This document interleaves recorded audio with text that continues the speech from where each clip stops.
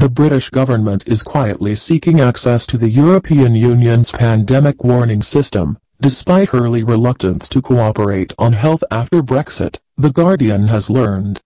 The UK is seeking something akin to membership of the EU's Early Warning and Response System, EWRS, which has played a critical role in coordinating Europe's response to the coronavirus, as well as to earlier pandemics such as bird flu. According to an EU source, this would be pretty much the same as membership of the system. The government's enthusiasm in the privacy of the negotiating room contrasts with non-committal public statements. Detailed negotiating objectives published in February merely stated that the UK was open to exploring cooperation between the UK and EU in other specific and narrowly defined areas where this is in the interest of both sides, for example on matters of health security. Health was not even mentioned in the government's written statement to Parliament, aside from a reference to pharmaceuticals. Meanwhile, the Daily Telegraph reported on 1st of March that No 10 had blocked the Department of Health's request to be part of the EWRS.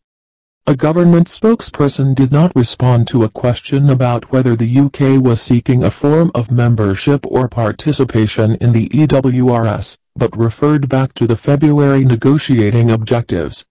In private, the coronavirus, which had claimed at least 26,771 lives in the UK by Thursday, appears to have altered government thinking. There was not much appetite from the UK at the beginning, said the EU source, referring to cooperation on health.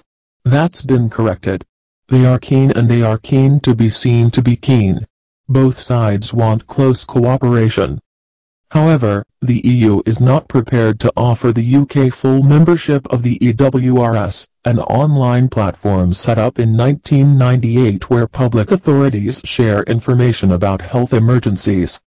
Instead, EU officials propose to plug the UK into the system when a pandemic emerges, similar to arrangements for other non-EU countries. Health security does not feature in the UK negotiating text sent in private to the EU's chief negotiator, Michel Barnier, although EU officials have received a non-paper outlining government aims on health. In another sign of rising British interest in European cooperation, The Guardian has established that the UK attended all 5 of the EU's Health Security Committee meetings on the coronavirus pandemic in April, a perfect attendance record, compared with a 70% British presence between 17 January and 30th of March.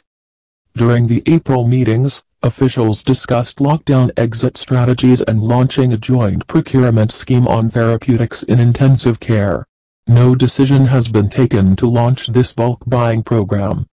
The Guardian first reported in March that the UK was not taking part in any of the EU's 4 procurement schemes, missing bulk buying efforts on personal protective equipment for medical workers, ventilators and testing kit, despite having attended relevant meetings. Meanwhile, among NHS senior managers there is anxiety that Brexit talks risk significant elements of health being forgotten about, said Layla McKay, the international director of the NHS Confederation. NHS organisations have been stood up and stood down and stood up again for potentially a no-deal Brexit, she said.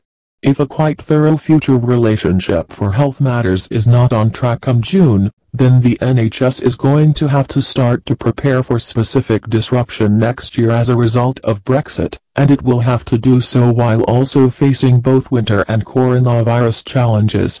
It will be a significant extra ask. British membership of the EWRS and broader EU health network strengthen our ability to respond as effectively as possible to health emergencies, McKay added. The UK government spokesperson said, "The safety and security of our citizens is a top priority. The UK is ready to discuss how our citizens can be kept safe and benefit from continued international cooperation on health security following the end of the transition period, where it is in our mutual interest. Any such arrangements must align with the fundamental principles of respecting the UK's political and economic independence, recognition of the UK and EU's status as sovereign equals, and ensuring the UK has control over its own laws."